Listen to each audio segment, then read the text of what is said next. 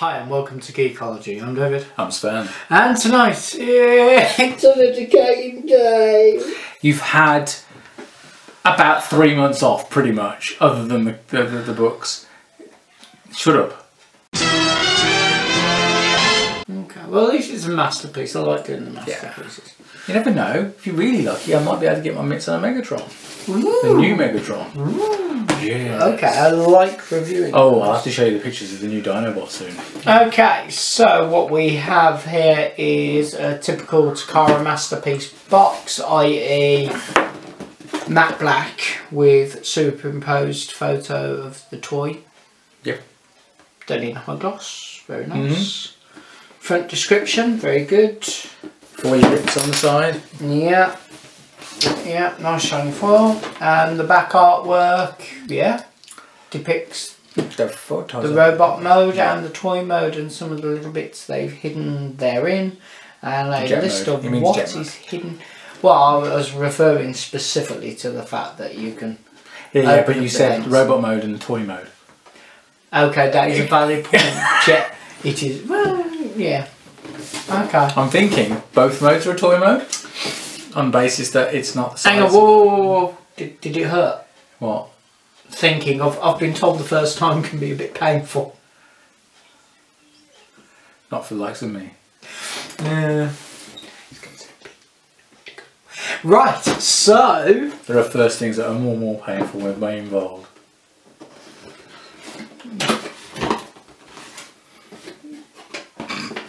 I'm joining in. Let's get out our cone head.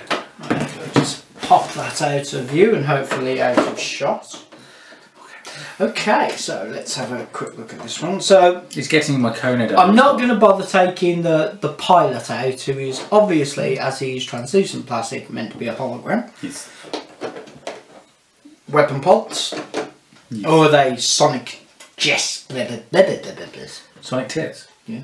Do these slip on over the guns, or do they go somewhere else to do something? Yes, they slip on over the guns. Yeah, okay. I assume. Bearing in mind I've never taken this out of the box other than to make sure it wasn't knackered. Oh, so essentially I'm violating your toy. You're violating my birthday present. This has been sitting in a box waiting for us to have a gap so we can get it done. I'm not doing any jokes about your gap. Okay, I like the fact that the guns actually have physical extender pieces. They all have that. That's nice. I know. You don't remember them, do you? Wait until they all come out onto the table. And the jets. Oh, is that all those boxes were? Wait, is this a big video? Yeah, I did warn you in massive ways. When?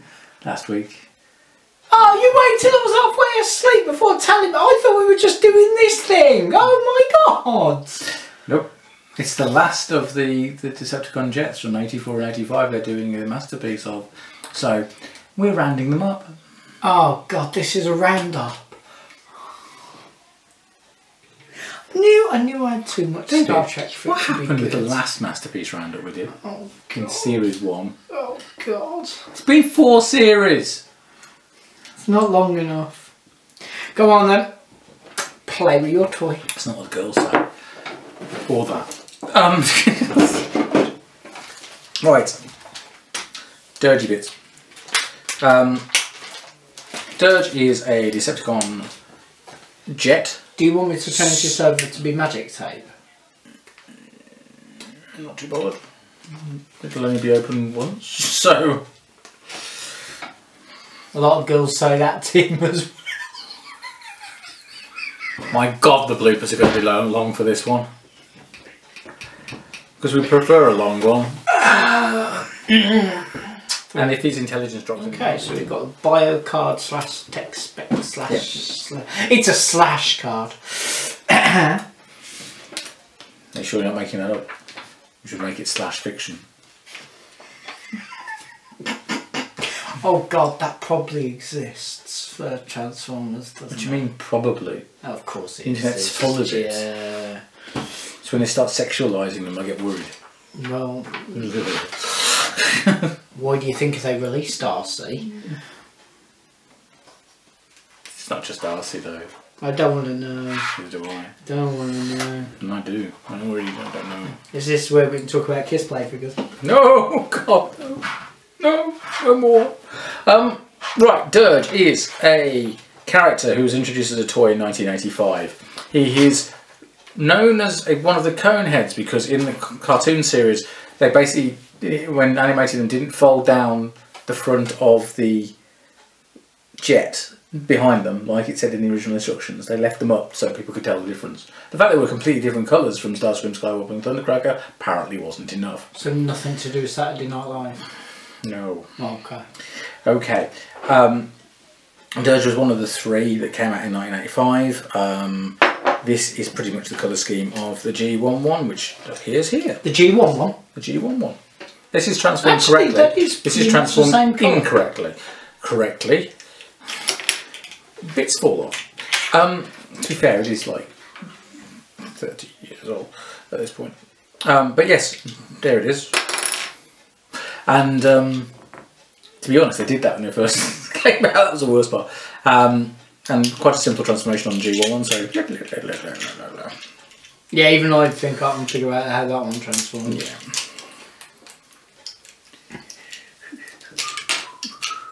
We had an awful lot of parts forming on these things back in the day. So we took bits off, put bits back on, blah blah blah.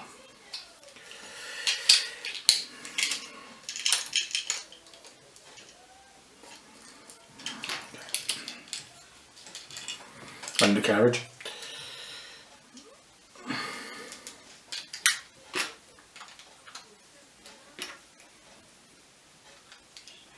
Simple effective jet mode. Here's something you've heard quite a lot of in your life. God, Sven, that was quick. Have you been looking in a mirror again? There we go. Like all the other Decepticon jets in 1984 and 85, the centre body part is exactly the same. I know there's not a lot of weight difference, is there? There's a bit. I was hoping to mock it and go that the G11 was heavier, but it isn't. Right, okay. Swivelly head, frontwards and backwards. Yep. Good bit of articulation there. You've got to bear in mind it's stiff. There we go. So we've got shoulder movement. We've got ankle. We've got elbow movement, a swivel at the bicep as well. The fingers move. We've got thumb and the first finger are separate, and then the last 3 fingers are all together. Mm-hmm. And positionable weaponry, which is on this boom, which makes sense when you transform it a little bit. Right, as far as the legs are concerned, we've got hip movement. We've got a knee bend like that. The toes can kind of be positioned, but not an awful lot, but you can swivel it around because of the transformation. So on and so forth. Engine covers, and you've got this weird wibbly bit on the on that. So that's a technical term. Yeah, wibbly it's bit. definitely a technical term. Oh, yeah, a wibbly bit. But yes, it does the job. It's very similar in spec and design to the earlier jets / strike planes / seeker, whichever term you prefer. I prefer strike plane, but that's me. They were generally referred to as Decepticon jets in the UK, to be fair. There was one Hasbro catalogue that referred to them as strike planes, whereas the worldwide name that seems to have caught on is Seekers, which never appeared on any official stuff in G1 ever. Okay. I don't get it either. But there we go. Right, so shall we transform this? I think that might be a plan. Okay, I'll get a hammer. Da, da, da, da, da, da. So what sticker was on here? It's not one of them. I noticed all my Decepticon jets are looking a bit worse for wear all of a sudden.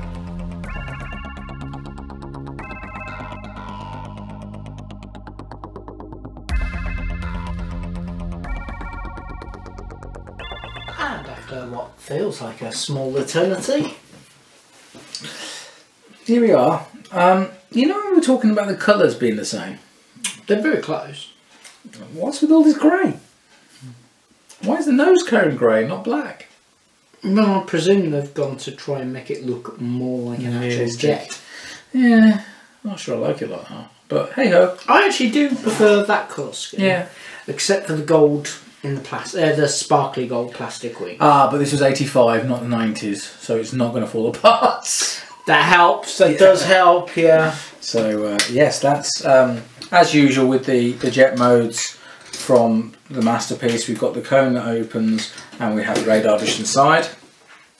Don't worry, I will be giving you high-res photos. Check out the Flickr account. God, are they paying us the amount of advertising you give them? No, but they're giving us a terabyte of storage space for free.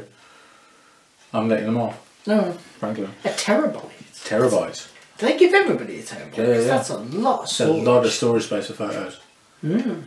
But there we go. All of the access panels and all this kind of stuff to get into it.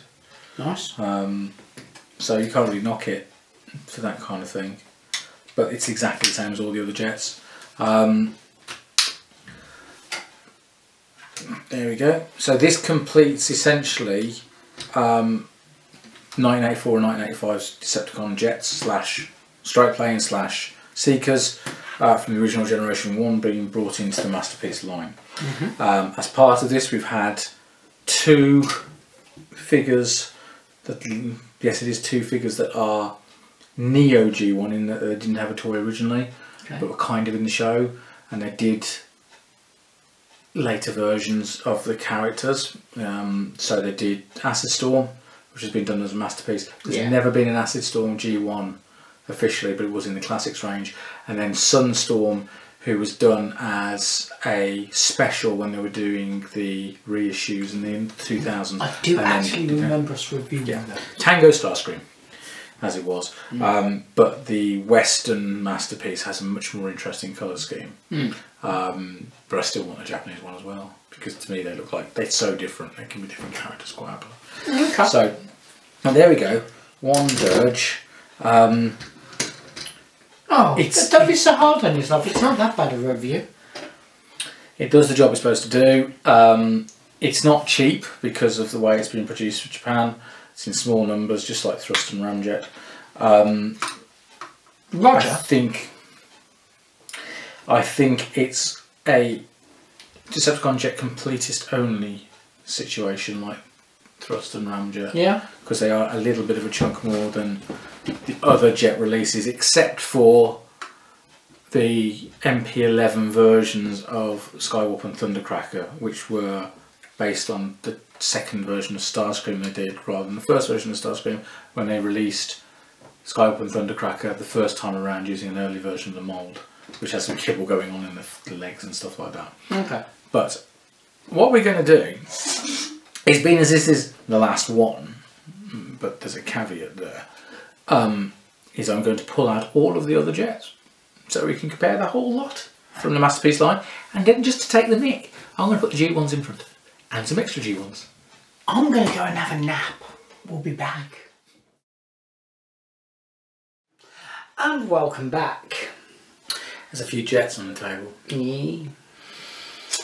Okay. So, yeah, we've basically possibly come to the end of the Masterpiece jets range, but at least certainly come to the end of any retooling of this lot. They've reissued Starscream a few times now, both in this version of the mould, which is the MP3 one, to the MP-11 mould, which is more like what this and this. Well, and that's these an guys MP-11 are based mould. Yeah. I should know that. So that's an MP3 mould. Yeah. That ended up being an MP-11 mould, but the box artwork suggests it's an MP3 one. But it's an MP-11. Because they changed the head so you couldn't switch faces on it, which is an MP3 thing. The MP-11s can't do it.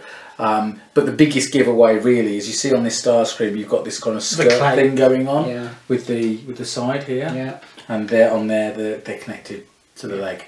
That's the main difference. The Starscream is actually the MP3 USA edition that was released in Japan, but this crown, etc., is actually a third-party set because the MP-11 version of Starscream came with this plastic cape that you could open and close, and doesn't look very good at all. The Japanese version of Sunstorm has a cape as well, and it's much more like the colour scheme of that Sunstorm than that. Other things you'll see at the front, I've tried to group them with their other versions. So Thundercracker, Thundercracker, Skywarp, Skywarp, and that's a Skywarp. That's the British Argos release Skywarp. That's the Japanese original release Skywarp. Yeah. You'll notice that the Japanese one hasn't got any of the purple striping. Yeah, or any of that. And the fins are black. The fins are black, and like the purple ones on that one. Yeah. Thrust, Thrust, Starscream, Starscream, Dirge, Dirge, Acid Storm. There is no G1 Acid Storm, so instead what I've got here is a jet mode ramjet that's basically got stickers in the wrong place, but is much whiter than my original one, which is yellowed with age somewhat, because that's the one I had in 1985. And I need to basically take the stickers off that and get some new set of stickers and put them on properly. So yeah, there's Ramjet, Sunstorm, Sunstorm. Then you've got these guys, which are all exclusives. Which are no, these two are Ghost Starscream. That was done as... That is gorgeous, by the way. Yeah, that was done as, I think it was an eHobby exclusive when they were doing the book reissues. Just like they did with Sunstorm was one of those as well. Yeah, but I don't care about that, it's Perspex. And then you've got the black, silver and gold version of Starscream, which I created a character for, shockingly, in some of my fanzines. Because I did that a lot. Who didn't, let's be fair. This is Generation 2 Starscream. Okay. In his weird paint scheme. Also came with... the I've been tangoed camo. Well, no, I've been camoed, yeah. You've got camo and then tango topped. No, that's yes, pink. I know, because it's pink. It's pink. Ew. Yeah, it's that horrible pastel G2 pink thing going on there. Apologies, it's not complete. The pieces are somewhere at home. I just couldn't find them. I had to suddenly pack them all up at one point and I haven't found all the bits again quite yet. And then you have Generation 2 Ramjet, which is this purple thing with teal bits. And yeah, no, and he's actually got his pack with him. His electronic pack. I'll turn it on. Oh yeah, he mixed the... How G2 is that? I mean, seriously. These have seen better days, to be fair. But he still lights up and makes the sound. Yes, he does. With the original batteries. Oh, that's depressing. So there's those. Now, that does mean that there's some potential for repaints, but they won't need to do any remoulding to make these. So you could literally do a clear version of the Starscream, probably using that mould, to be fair. The same with that colour scheme. G2 Starscream, that's gonna happen at some point because it's Starscream. Yeah. Actually, I am telling a lie. There is already a Ghost Starscream based on that mould. Okay. I've just forgot. They did do that. It was a special one they did at the Masterpiece line. Just I don't have it. So it's one of those few I don't have. He doesn't have it, therefore it doesn't exist. I have no knowledge. They definitely haven't done that. They haven't done a G2 Starscream yet, but I dare say that will follow on at some point. They haven't done a G2 Ramjet yet. I dare say that will follow on at some point. There were actually 2 further repaints of these two that were conceptualised but never released. Okay. So I dare say they might turn up at some point as well. Whether they'll make them different characters, that would make sense. There is actually 3 colour variations on Ramjet, Dirge and Thrust from G1 catalogues, where originally they had Thundercracker, Skywarp and Starscream colours, but with the different wings in different colours. So one of them's got nicknamed Nacelle and a couple of others, so there's also that possibility. So this could very well be the end of the Masterpiece jets. bar a couple of limited recolours. Before you wrap up on the masterpieces, you told me, because just even when the camera's not there, and one of the G1 faceplates was special. Which one was that? Thundercracker. Would you like to tell the people at home why? There we go. Thundercracker has a painted face. Do you want to have a look at it more closely, because he's not fragile or anything particularly. Okay. So look at the face compared with the other ones. Oh yeah, the eyes are painted gold and the face is definitely... Yeah. Whereas normally it's a black face and you've got a sticker to make to put over the eyes. Let's pull him out and compare. Yeah, Skywalk's probably a good one to have a look at. The difference is huge, isn't it? It really is. Okay. It's like having the difference between a painted face Magnus and a non-painted face Magnus. When they did that, because with Ultra Magnus there was a version with slightly different wheels. It had perspex in the windows, whereas the later version had nothing. Nothing, yeah, it had a hole, didn't it? And then both of the heads were painted on the first version and not painted on the second version. Okay. Including the antenna on the big robot were never painted silver on the second version, they were on the first. So that's a bit weird. But yeah, so this could be the end of the Decepticon jets in Masterpiece line. A lot of people would be pleased about that because you might actually get on seeing some of the other characters, because they have reissued Starscream over and over and over again. I mean, in the States, I think they're on the 4th issue of him as a Masterpiece, something like that, all with slightly different decos. Okay. Crazy. The latest one is very, very cartoon accurate, unfortunately. But I'm not sure how they were marketed in the States, because in 1986 the way they were selling the toys was significantly different to the way they were selling them here, because our assortments of the boxes, so when you bought a case of say 8 Decepticon jets, originally you would have an assortment of the 3 different characters mixed in. Yeah. In year 2 in the States you got the 4 different characters mixed in, because they got rid of Thundercracker and Skywalker and replaced them with Dirge, Ramjet and Thrust, but kept Starscream. Then to confuse things even more, in the States they stopped all of them and replaced them with 2 other characters, and in the UK they kept them going, just mixed in the 2 new characters into the assortment. Okay. Those characters being from Transformers the movie, the original animated ones, which are Cyclonus. Yeah, we know him. And Scourge. Which also was screaming do a little repaint, because in the animated film Scourge had a bunch of troops called the Sweeps, and Cyclonus was introduced as Cyclonus and his Armada. Now with Cyclonus especially there's a massive difference between the original toy colouring and the animation colouring. So when for instance they did a classics version of him, he was in lilac or in that purple depending on where you bought him from. Yeah. And Scourge is Scourge. And they also, because they had only been out for a year, they then popped them back out in 1987 with Target Master companions, but they meant that they had to increase the size of the holes in the fists and put a hole on the back of the jet modes so they could plug in, or rather in this case they took that crest off. But they were only available for a few months, so they've ended up like the Autobot cars that became Target Masters, some of the rarest of that range from 1987. But I dare say we won't see those 2 get done as masterpieces until they do Galvatron, and they've only just done the second version of Megatron to match in with the new range since the MP-10 Prime was changing. Yeah. So there we go. 1984, 85, and all of the extra bits that were plugged into it, almost all done. I dare say there'll be some repaints, but that's pretty much the moulding changes and the end of that generation of Masterpiece jets.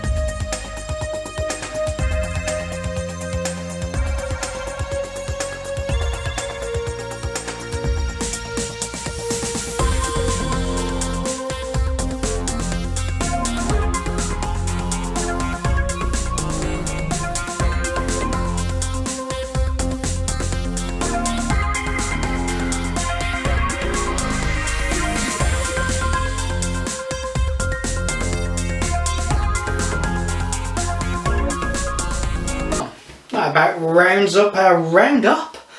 If you've got any comments, we'd love to read them, so please leave them in the comment section below. You can subscribe to us here on YouTube. You can follow us on both Facebook and Twitter. And for lovely high-res images, check out the Flickr account. Oh God, I had to photograph them.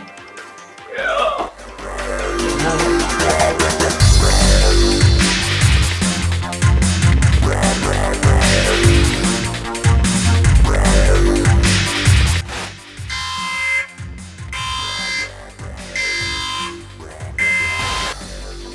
Take one. Where to? The planet Zarg. Yeah. Hi and welcome to Geekology. So if we're going to wait for you to be presentable, we just don't have the time. We don't have battery power. I have work tomorrow. We don't have enough sunlight because the sun will burn out. Yeah, I get it.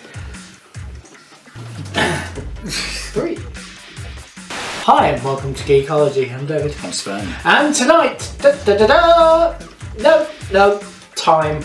We're not doing the fucking. Oh, have you realised how ridiculous that looks? Yeah. Yeah. Yeah. It's not even looks, it's just sounds a bit strange if we do it on every video. Hi and welcome to Geekology. I'm David. I'm Sven. And tonight, Dave educated. yeah, we're educating me. We're educating me on Masterpiece Dirge. Now, if you'll excuse me for a moment while I try and look interested. Right, then, so Go on. You know you like the packaging. yes, I always like the packaging. Okay, Plus so it's a Decepticon. yes, again, I do like the Decepticons as well. So we've got what is standard for Takara's Masterpiece range.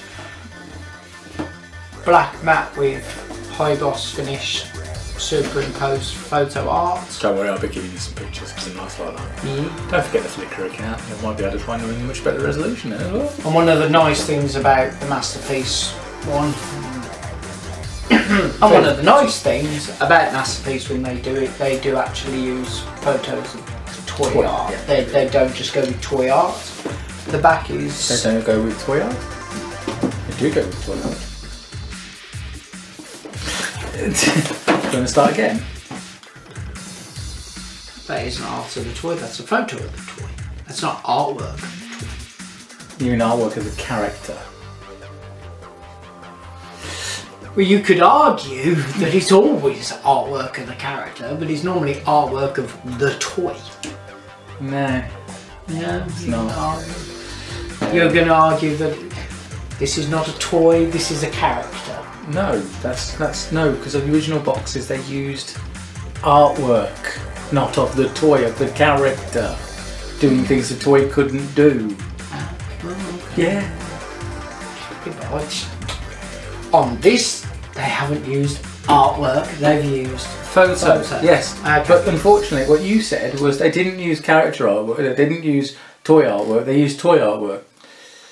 I didn't say...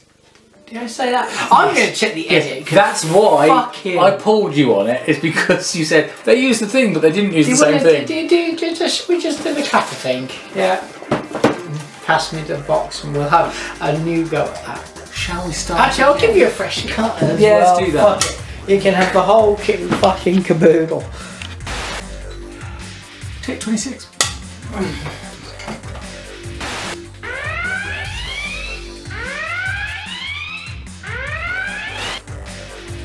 What mug have you given me this time? Plain black. You No, it's not. It's not. Starfleet Academy. It's just that the label fell off. The metal thing came glued. That happens with those. Damn pace. Unfortunately, all of them do that. Well, yes, because they were glued on with thermal glue. Here's a good idea. Let's make some mugs and put on some pewter logos using glue that melts with heat on mugs. Yeah, but it does, in all fairness, take quite a lot of heat. It's not normally. It takes quite a lot of special people to think, oh, let's use some glue that will melt. Hang on. Well, let me put this down. We can have a quick side discussion. Are you honestly calling that company special? What, down pace? In comparisons with companies that have made Star Trek mugs. Like the mug company that produced a whole range of Classic Trek and TNG mugs that when you open the box had a label on the inside of the mug saying products used in the construction of this mug has been proved to cause cancer. Are you honestly saying that was a bad marketing plan? Yeah, but if you're a Daily Telegraph reader, everything causes cancer. Yes, but the actual it wasn't even just one causes cancer. It wasn't the one of the pieces used in the construction. What company did that? I wonder if it's listed as Star Trek cancer mug. Star Trek. It might be. The best thing is I have a complete set of them up in the attic, complete with the labels, because loads of people took those labels out when they put them on sale. Oh, no can sell with that in there. Star Trek mug causes cancer. It is. At which point I will now put up a picture of him in Star Trek uniform as a mug shot. Oh, don't do that. Let's have Is that evil? Is that evil? Causes cancer. Okay, so that is loads of people showing pictures of them. Star Trek mug. It would have been the 80s. Was it acceptable then? It was acceptable in the 80s. Right. Okay, those are the thermal ones. I liked the thermal ones. Okay, Google. Find me the Star Trek mugs that apparently caused cancer. I think you would apparently need to remove them. Search the web for you. Search. Come on, I don't want to have to go into the attic to get one down. Oh my god, The Guardian got onto it. 116 things that can give you cancer. Smoking. Smoking more. Star Trek mug was on the list. In all fairness, they were quite well labelled, but you had to purchase. Google. Search for carcinogenic Star Trek mugs.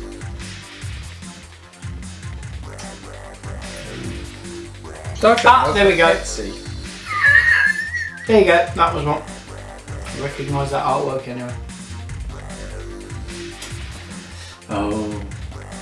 Who made those? Because that looks damn pacey as well. Presents. Yeah, that was actually the name. The name of the company was Presents. Mm-hmm. Or Presents. They did mugs. They present the present in the present. Did they find a desert deserted in the desert? I can't find any more of these.